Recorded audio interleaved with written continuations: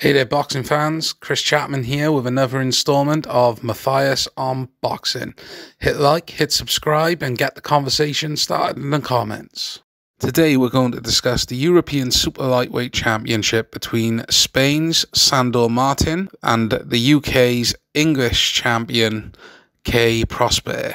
The contest is taking place on Friday the 23rd of April and is being shown on Dazn around the world, and is taking place in Sandor Martin, the champion's hometown, Barcelona, Spain. Starting with the European Super Lightweight champion, Sandor Martin. He comes into the contest at 27 years of age.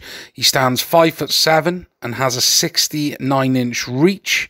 He fights at southpaw stance and has a very impressive record of 37 wins, 2 defeats, 13 wins by way of knockout, and he made his professional debut in 2011. So the challenger, the English super lightweight champion, Kay Prosper, comes into the contest aged 36. He holds the height advantage, standing 5'10", and he also has a 71-inch reach, so he slightly has a longer reach than the champion.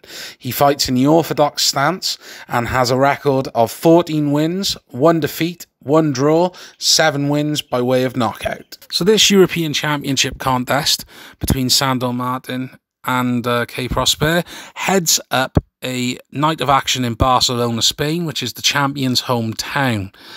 So Kay Prosper does have a lot to do if he is going to come away as European champion here.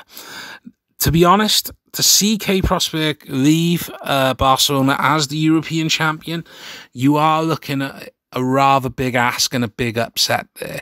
But this is boxing, and stranger things have happened.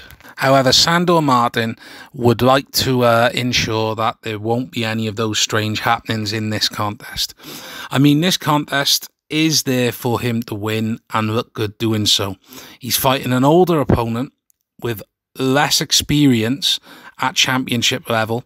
I mean, Kay Prosper is the English champion at the weight, but English title fights are only fought over 10 rounds, just as an example in a difference there. Sandor Martin has a ton more professional experience in there.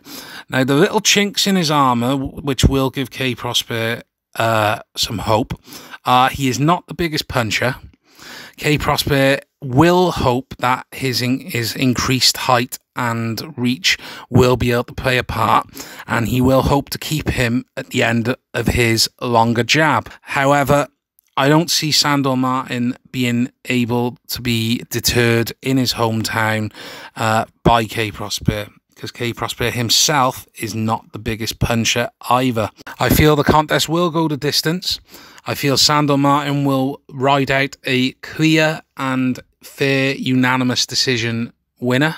I expect the contest to be very cagey, and I also expect Sandor Martin's superior footwork, the ability to get in and out as he showed against Andrea Scarpa to win the title, and in a title defence against Joe Hughes, Britain's Joe Hughes.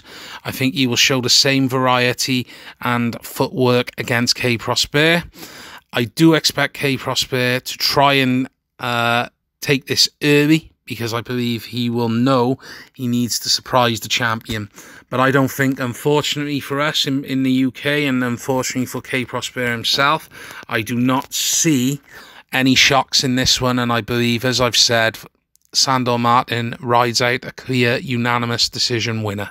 Thank you for listening. Remember, if you disagree, that's great. Let me know in the comments. If you agree, that's also cool. Let me know in the comments. This has been Chris Chapman for Matthias on Boxing.